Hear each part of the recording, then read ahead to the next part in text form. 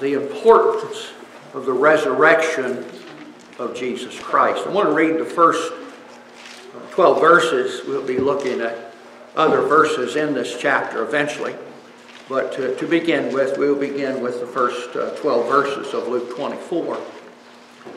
Now, upon the first day of the week, very early in the morning, they came unto the sepulchre, bringing the spices which they had prepared, and certain others with them. And they found the stone rolled away from the sepulchre. And they entered in and found not the body of the Lord Jesus. And it came to pass, as they were much perplexed thereabout, behold, two men stood by them in shining garments. And as they were afraid and bowed their faces to the earth, they said unto them, Why seek ye the living among the dead? He is not here, but is risen. Remember how he spake unto you when he was yet in Galilee, saying, The Son of Man must be delivered into the hands of sinful men, and be crucified, and the third day rise again. And they remembered his words, and returned from the sepulchre, and told all these things unto the 11, and to all the rest. It was Mary Magdalene, and Joanna, Mary the mother of James, and other women that were with them, which told these things unto the apostles. And their words seemed to them as idle tales, and they believed them not. Then arose Peter and ran into the sepulchre. Stooping down, he beheld the linen clothes laid by themselves, and departed, wondering in himself at that which had come to pass. Let's pray. Our Father, I ask you this morning to bless us with your word. Lord, help us as we consider once again, as we do at least every Easter and sometimes other times, your resurrection. May we understand why it is, Lord, that there had to be proof of your resurrection. That is, people needed to see you in a resurrected body, alive from the dead. I pray you'll fill me with your Spirit, enable me to be the preacher, teacher that I need to be. And above all else, Father, I pray that you would get the glory. And Lord, I pray, please save anyone that's lost here today. In Jesus' name we ask it. Amen. One of the most important events take place in this world was the resurrection of Jesus Christ. Fact is, it is the greatest thing that Jesus Christ did for this world. That's not to lessen the life he lived down here or to make little of his death. If Christ had not died and shed his blood for the remission of sins, then we would all be lost. But had he not risen from the grave as he said he would, then says our Bible in 1 Corinthians 15:14, the preaching of the gospel and our faith would be a vain thing. The fact that Christ arose from the grave provides hope far beyond this life.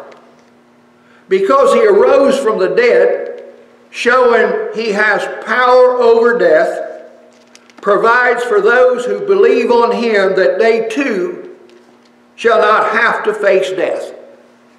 The Bible speaks of two deaths. That word death means separation. The first death is the separation of the soul from the body. I don't need to tell you that this body is wearing out. The second death, if it finds you, is the separation of the soul from God. Because Christ rose from the grave, believers will not be touched by the second death. The Bible says in 2 Corinthians 5 and verse 8, We are confident, I say, and willing rather to be absent from the body and to be present with the Lord. The Bible clearly states in Romans 10:9 that if thou shalt confess with thy mouth the Lord Jesus, and shalt believe in thine heart that God hath raised him from the dead, thou shalt be saved. Beloved, what a most precious thing to believe that Christ rose from the grave, because failing to believe that makes it impossible for anyone to be saved. Now, there are only 2 points to this outline. And the first one is this: proof of Christ's resurrection. Proof of Christ's resurrection. Our Bible makes it clear, makes it very clear, that Jesus' bodily resurrection had to take place. Had to take place. The proof of Christ's resurrection begins first with his death. Now, we talked about his death last Sunday morning, but I need to say a little bit more today as we enter into this fact that Jesus arose from the grave. Those closest to Jesus, you might want to write this down because it helps us to understand the importance of the resurrection of Jesus Christ. Those closest to Jesus struggled with believing that Christ was anything more than dead after he died on the cross. The women, that came to the tomb that Sunday morning was Mary Magdalene, we're told. Mary, the mother of James, and other women, Luke 24:10. And the reason they came was they came to give Christ a proper burial.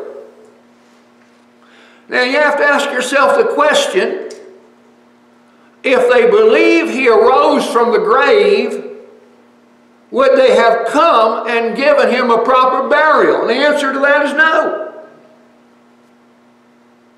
And then, of course, you have the 12 that were told by the women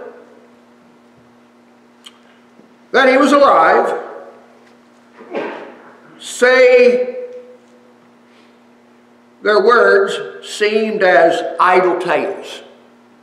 The word idle tales is another word for nonsense. Have you ever said, when somebody said something to you, nonsense? I'm sure you have.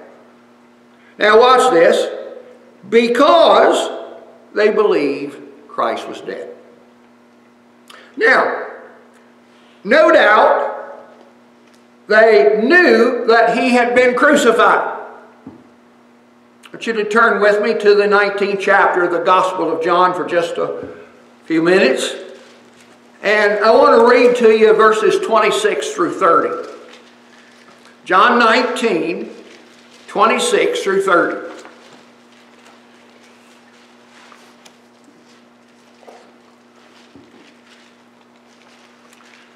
When Jesus therefore saw his mother and the disciple standing by, now the disciple would be John,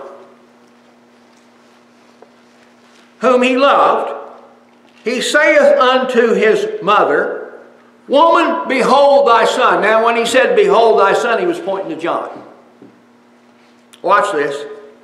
Then saith he to the disciple, Behold thy mother. And from that hour, that disciple took her unto his own home. After this, Jesus, knowing that all things were now accomplished, that the scripture might be fulfilled, saith, I thirst. Now there was set a vessel full of vinegar, and they filled a sponge with vinegar and put it on hyssop and put it to his mouth. When Jesus therefore had received the vinegar, he said, It is finished. And he bowed his head and gave up the ghost. And so we're to understand the disciples saw Christ crucified. In that brief moment, as Jesus' mother and John looked on Jesus, as he hung on the cross, Jesus spoke the words, "It is finished," and gave up the ghost, verse 30. Hence, those closest to Jesus went to the tomb the first day of the week. Among those, and I repeat because it's necessary, I'll show you something here. Among those was Mary Magdalene, whom Jesus had cast out 7 demons. That's what Mark 16:9 says. Peter, who when asked by Christ, "Who do men say that I, the Son of Man, am?" replied, "Thou art the Christ, the Son of the living God." So we would say he recognized Christ's deity. Is that right? Very important thing. Besides that was John, the other disciple, who reminds us that Christ loved him, was there. And that would be seen in John's Gospel, chapter 20, verses 2 to 4. Now watch this, because I want you to turn to John's Gospel, chapter 20, and verse 9. There's a very important thing that is said to us that we need to recognize before we go any further. In verse 9, it reads like this: "For as yet they knew not the Scripture that he must rise again from the dead." Would you do me a favor, because it'll help you later if you have to come back to this book? But above the words "knew not," put the word "understandeth." Understandeth not. Understandeth not. We'll talk about this now. Watch this. Neither Peter or John, 2 of the 12 that had heard him teach them that he would die and after 3 days arise from the grave, understood that Scripture that had to say he would rise again the 3rd day. Now, turn to Psalm 16:10 for just a moment. Psalm 16:10. Keep in mind that in the early part of the church, and certainly where the disciples were concerned, the only Bible that they had was the Old Testament. The New Testament was in the process of being written. But when it says they understood not the Scripture, the reference is to Psalm 16:10. Please look at Psalm 16:10.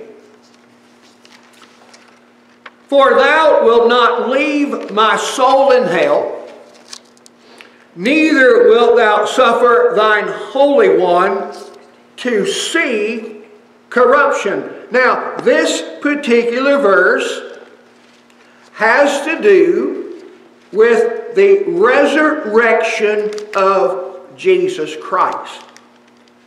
And to better give you a clear understanding of that conclusion, let's look at something that the Apostle Paul said concerning this verse in Acts chapter 13 and verses 34 and 35.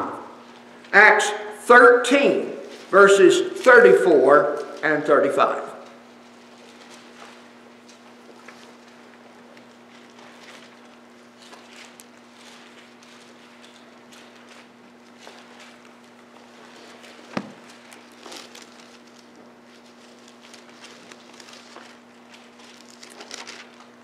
"And as concerning that he raised him up from the dead, now no more to return to corruption, he said on this wise, I will give you the sure mercies of David. Wherefore he saith also in another psalm, Thou shalt not suffer thine Holy One to see corruption. Write this down. Psalm 16:10 expresses the confidence of the lesser David. Now, who's the lesser David? David the king. But were applied Masonically to the resurrection of the greater David. Who's the greater David? Jesus. Jesus. Now, watch this.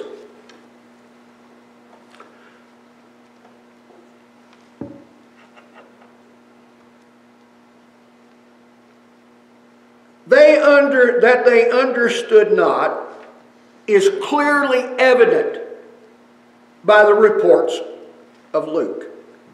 I turn back to Luke's Gospel, chapter 24, and we're going to look at just a few things that denote these who essentially didn't believe that he had risen from the dead.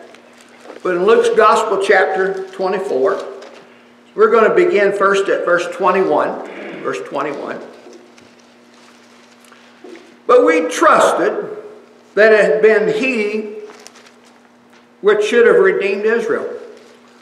And beside all this, today is the third day since these things were done. Yea, and certain women also of our company made us astonished, which were early at the sepulchre. And when they found not his body, they came saying that they had also seen a vision of angels, which said unto them, he was alive. And certain of them which were with us went to the sepulchre, and found it even so as the women had said, but him they saw not. Then he said unto them, O fools, and slow to believe all that the prophets have spoken. Old Testament prophets, by the way. Ought not Christ to have suffered these things and to enter into his glory? And beginning at Moses and all the prophets, he expounded unto them in all the scriptures the things concerning himself. Now, here we see the two men on the road to Emmaus. And these were apparently, at least at that point in their life, what we would call believers. And their hope was in Jesus. And what we see here among them is this sorrowful attitude, this sorrowful spirit, because what they're essentially saying, it looks like the hope that we had's gone. Now look at verses 30 through 33. Verses 30 through 33. And it came to pass, as he sat at meat with them, he took bread and blessed it, and brake and gave to them.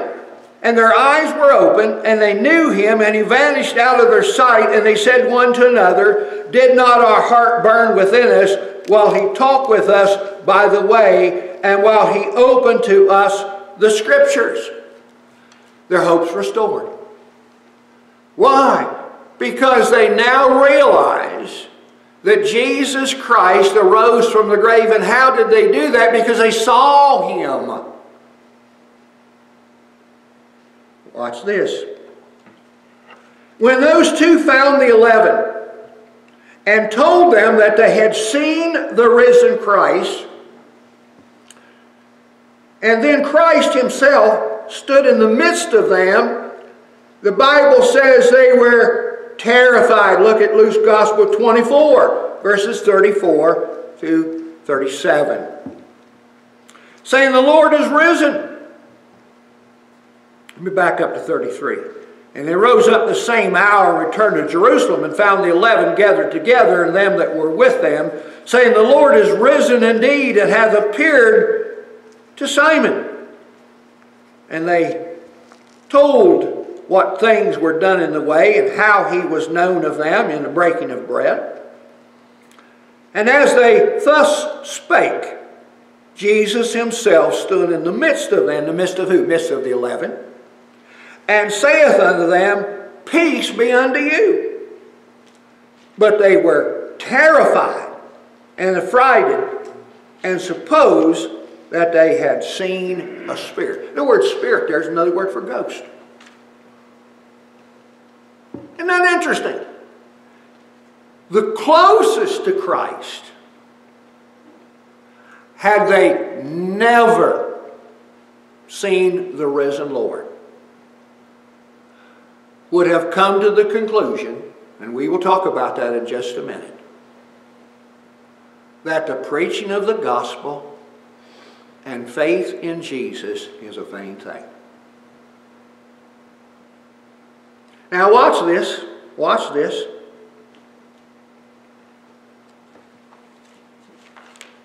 Beloved, when Jesus foretold his resurrection, they would not accept it. Look at Matthew 16, please, verses 21 to 22.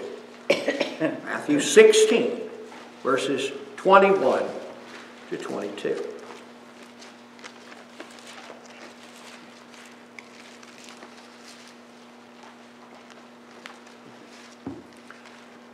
From that time forth began Jesus to show unto his disciples how that he must go up to Jerusalem and suffer many things of the elders and chief priests and scribes, and be killed and be raised the third day. Then Peter took him and began to rebuke him, saying, Be it far from thee, Lord, this shall not be unto thee. I said to you some time ago, what a sad thing that one of the 12, and of course it would be Peter, rebuked Christ. And you know, rebuke's a serious thing. Pastors are called to rebuke. When somebody's doing wrong and not living in obedience to the Word of God, and especially if they're a Christian, under a pastor's leadership, he has a responsibility to rebuke them. But let me tell you something. Rebuking Christ is a different story. None of us in here should ever be able to rebuke Christ. In the first place, he never did anything wrong, and he never told a lie, such as sometimes we do. Look at Luke's Gospel, chapter 9, verses 44 and 45. Let's just add a little bit more to it. Luke's Gospel, chapter 9, verses 44 through 45.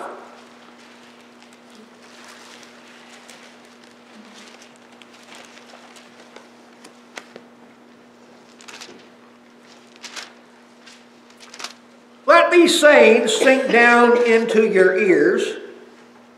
For the Son of Man shall be delivered unto the hands of men. But they understood not the saying, and it was hid from them, and they perceived it not, means they didn't understand it, and they feared to ask him of that saying. In other words, we don't want to hear it the second time. Now, let's see if we can put some things together. First of all, they saw him cleanse the leper. And they saw him cause the blind to see. They saw him raise Lazarus from the grave. They loved him and never wanted him to depart from them. They just refused to believe that, first of all, he would die, much less that he would arise from the dead. Have you ever been a person that refused to believe something? Let me give you an example that I've seen often. A person is dying. They're in the 4th stage of cancer. We all know the 4th stage is a serious one, isn't it? And they come to their children or some relative and they said, I'm going to die. That relationship between the one that's going to die and the one that they just talked to is a very close one. They love that person, and because they love that person, they say to themselves, that's not going to happen. I mean, after all, isn't there all kind of doctors out here? Isn't there people that have been cured of cancer? And so they just refuse to accept it. That ought not be hard for us to understand. But His presence as the risen Lord opened their eyes to a very great truth that He arose from the grave. Look at Luke 24:45. Luke 24:45. Open their eyes. Luke 24:45.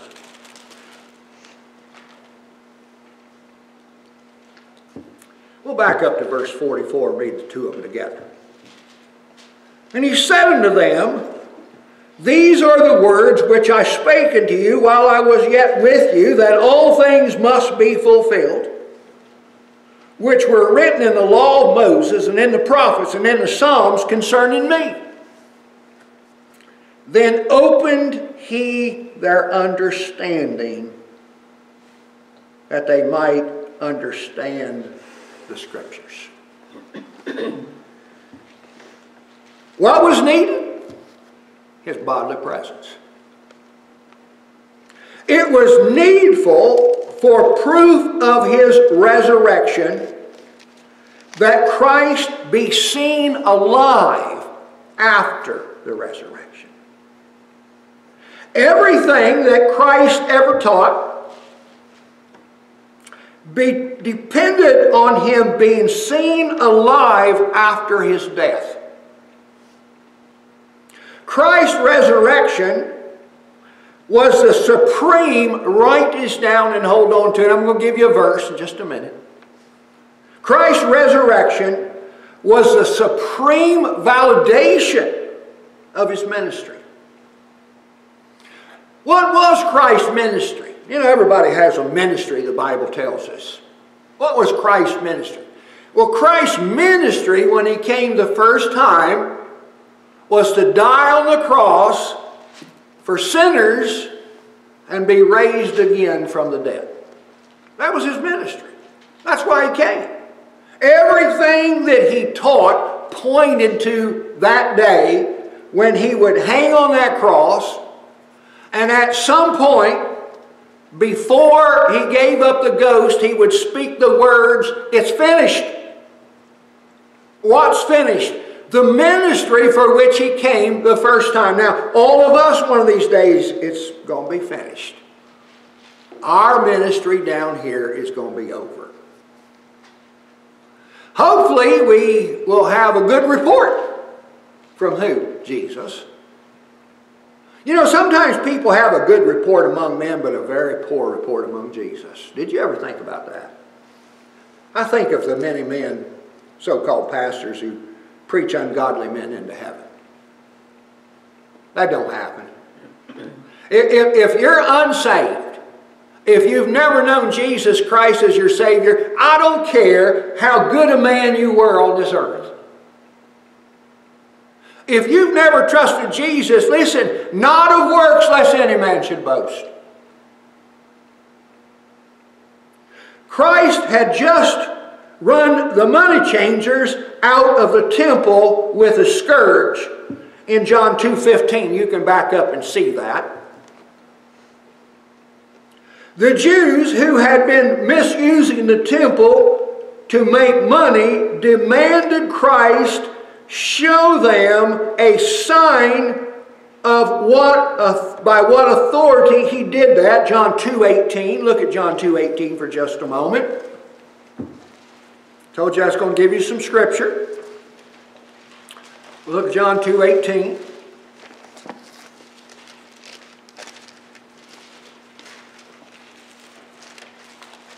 I wish my fingers would move as fast as my mind. My mind's already slow.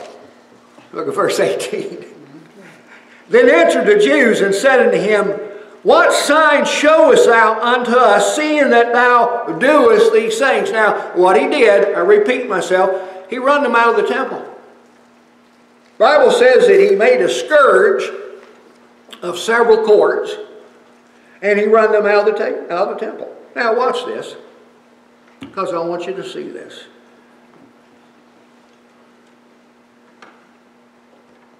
Christ's resurrection was a supreme validation of his ministry. I just said that to you. Christ responded by saying, watch this, destroy this temple, and in 3 days I will raise it up. Verse 19. Of course, they concluded that he was talking about the building made with hands. It took 46 years to build. But verse 21 says he was talking about his own body. Thus, the resurrection of Jesus Christ, write this down, showed his authority, especially over death. You know why I don't fear death? I belong to him.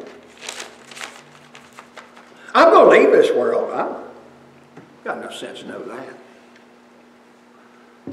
Cemeteries don't lie. But listen, I'm not leaving here 1 minute before he decides I leave. Now maybe that's tomorrow, maybe that's 20 years from now. I don't know. I live every day by faith. I tell everyone I know, you need to be ready to die at any moment, any time. But here's the thing. My Lord and Savior, Jesus Christ, has power over death. Easily seen by what? His resurrection. Now watch this. Here's the second point, the only second point, the only other point. The proof of Christ's resurrection provides great security for everyone who believes on Christ for salvation. If Christ had not risen from the grave, then all preaching of the gospel would be vain. Look at 1 Corinthians 15:4. 1 Corinthians 15:4.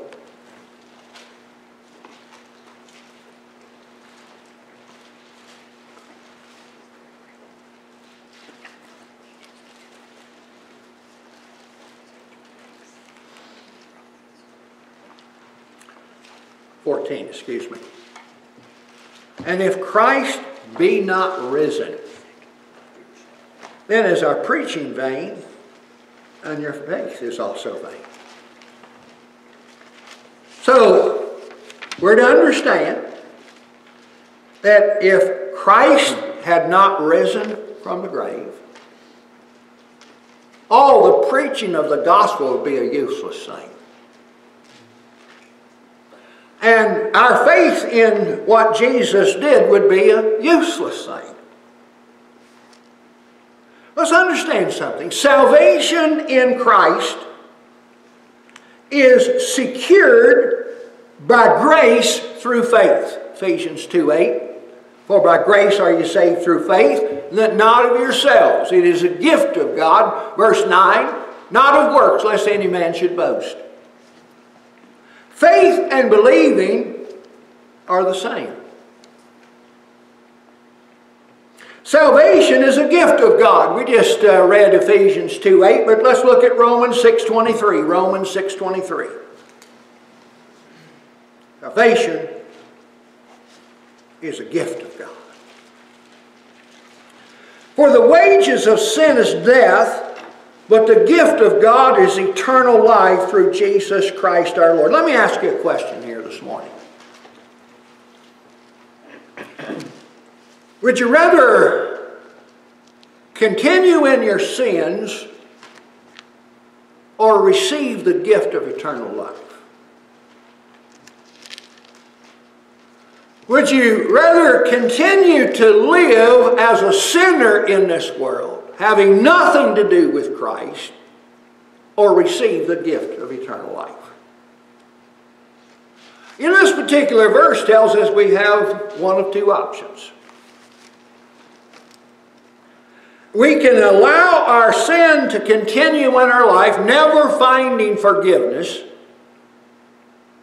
and we can expect death. Which death is he talking about here? The second death. The separation of the soul from God. Now watch this. God's gift of salvation was paid for completely when Jesus, while still on the cross, spoke these words. We saw it earlier. I'm not going to go back there. But in John 19:30, he said, "It's finished." He stated in his prayer in John 17:4, "I have finished the work which thou gavest me to do." What is that work? Watch this. Christ came the first time. This is where the Jews really messed up. They were expecting him to come the first time and set up the kingdom. Christ is in the process of building the kingdom right now. I hope you're a part of his kingdom. Because if you are, you've got an awful lot of good things yet to come. So Christ came the first time to this earth to take all the sins of the world upon himself and thereby redeem every believer. And he did so by fulfilling the law. Look at Galatians chapter 4, verses 4 and 5. Galatians 4, verses 4 and 5. Sometimes we read this passage at Christmas time, and I want to tell you something. It ought to be read a whole lot more than just at Christmas time. Read Galatians chapter 4, verses 4 and 5. But when the fullness of the time was come, God sent forth his Son, made of a woman, made under the law, to redeem them that were under the law, that we might receive the adoption of sons. I can honestly say this morning, I hope you can, that because I believed on Jesus, I'm one of God's children. But as many as received him, to them gave he power to become the sons of God, even to them believe on his name.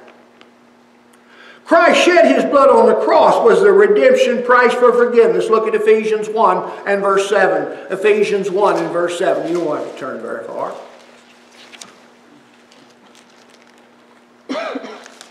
In whom we have redemption through his blood, the forgiveness of sins according to the riches of his grace. Salvation is a gift by grace. Grace is unmerited favor. Because no mortal human being can keep the law. God's mark for righteousness. Christ took our place. Therefore, no works involved in salvation, Ephesians 2:9. Salvation comes to those who place their faith in Christ and what he did for them on the cross. All sinners need do is believe. For God so loved the world that he gave his only begotten Son, that whosoever believeth in him should not perish but have everlasting life. Paul and Silas, responding to the Philippian jailer when he asked, "What must I do to be saved?" said, "Believe on the Lord Jesus Christ, and thou shalt be saved in thy house." Romans 10:9. I want you to turn to Romans 10:9. I think sometimes people overlook this one. Romans 10:9. I want you to see this.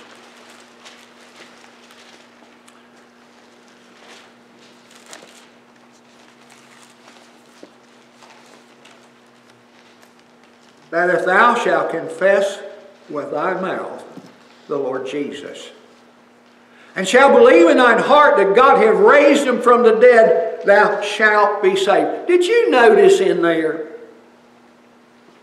that if you cannot believe in the resurrection of Jesus Christ, there's no salvation? And I've shared this with you before, but I'll share it again. Alice's cousin passed away this past year. And as he got closer to death, he became more aware of the Bible. He read the Bible through 3 times. That's probably more than some Christians. But listen, while he was talking with Alice, who was his cousin, and she did not know that he was dying. He never let on. He never told a whole lot of people. He said, I can believe everything in there, but I can't believe that Christ arose from there. Can you believe that? You can believe everything else, but not the resurrection. Now the family says that because he was searching, he probably found the answer before he died, but I don't know that. I'd like to believe that. I would. Now his family, starting all the way back to the days of his grandfather, basically wanted nothing to do with God. They became very wealthy. I think I told you that Charlie told me on one occasion he makes $15 million a year. That's a lot of money, isn't it? Where does it all go? Where did it go when he died, folks? Tell me. Family sure loved him, or they loved his money. I'm not sure which. But watch this. Watch this. Salvation is a heart matter.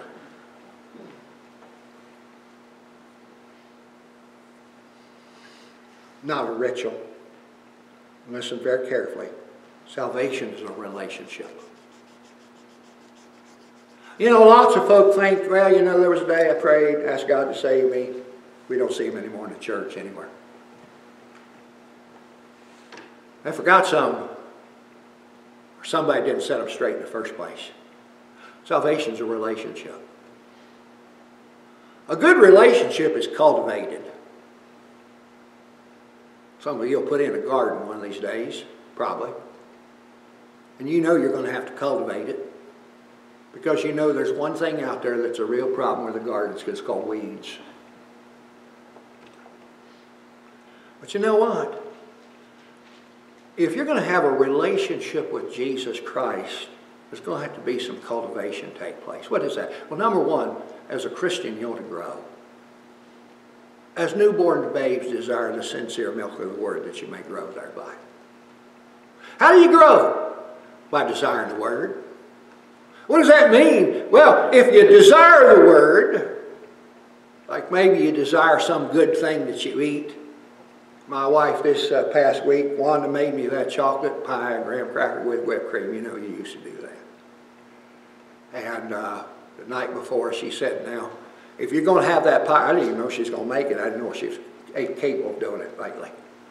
She said, you're going to have to make sure that we have the crust. So I did something I've never done before. When I went to the store, I saw 2 different kinds, and one said gluten-free. My wife is gluten intolerant. At first she thought it was an accident. You know how it is, Lincoln, you accidentally got something and you take credit for it. And I did it on purpose. And then she thought, I bet you did do it on purpose. I did. So when we eat the pie, each time I got a piece, she said, make me a big piece. Now, listen very carefully. Desiring something to eat, something good, that's good. But desiring the Word of God is better. Jesus said, man shall not live by bread alone. If you're a Christian here today, you have a relationship with Christ. What does that mean? You walk with Him. You honor Him in your life. You love Him so much you talk to others about Him. You put Him first. You make Him the supreme object of your life. You let Him reign on the throne of your heart. You live in obedience to His Word. See, Jesus said, by their fruits ye shall know them. If you're going to tell somebody that you know for sure you're saved, back it up with your life. Confessing Christ before men is one of the most important things a Christian can do. This idea of my salvation is private and it's just my business, baloney.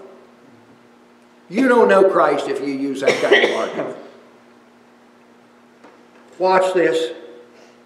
Watch this. Romans 10:9 says our salvation comes to those who confess Christ openly and with their mouth believe He arose from the grave. If we ask in sincerity, He saves us. Jesus said, you have not because you ask not. Look at 1 John 5, verses 11 through 14. I love this passage. By the way, the book of 1 John has as one of its motives the assurance of salvation for the believer. Look at verse 11.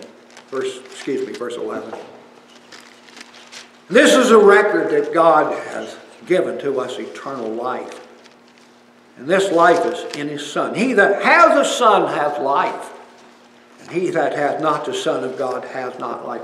These things have I written unto you that believe on the name of the Son of God, that ye may know that ye have eternal life, and that you may believe on the name of the Son of God. Listen to me. You can know you're saved.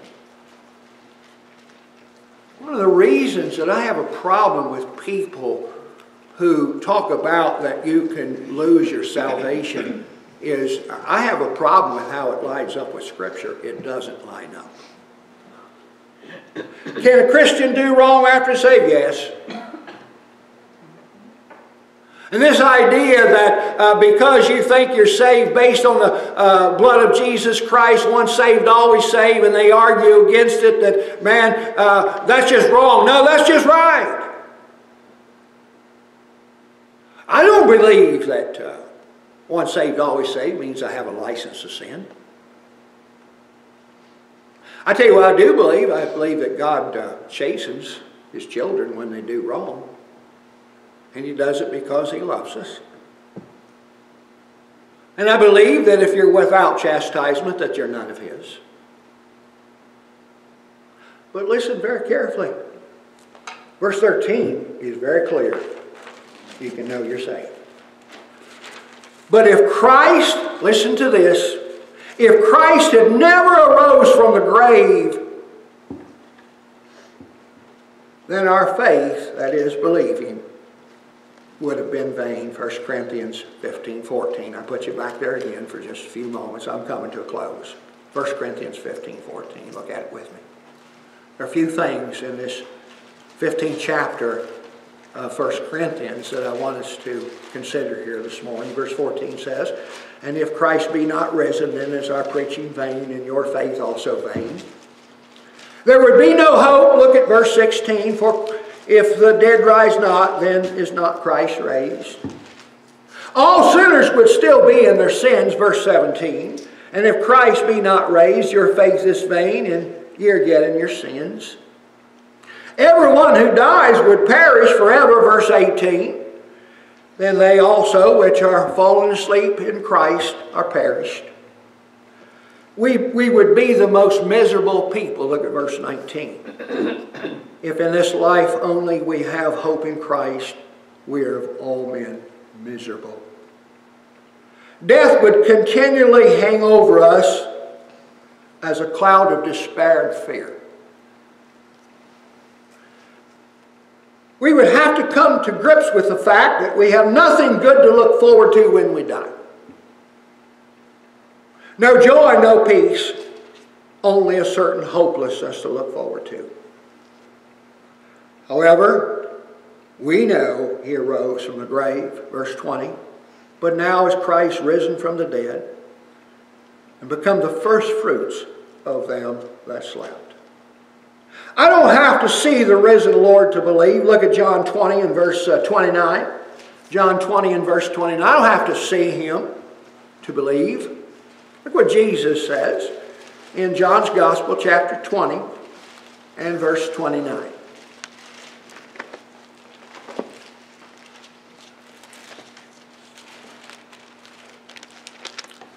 Then saith unto him Thomas, because thou hast seen me, thou hast believed. Blessed are they that have not seen and yet have believed. All I need to do is believe on him. Death is destroyed, verse 26 of 1 Corinthians 15. Just as Christ is alive from the dead, so will I be, 1 Corinthians 15, 20 through 21. Now every believer can look forward to the day when he or she will be changed. 1 Corinthians 15, verses 51 to 52. Look at it with me for just a moment. 1 Corinthians 15, 51 to 52.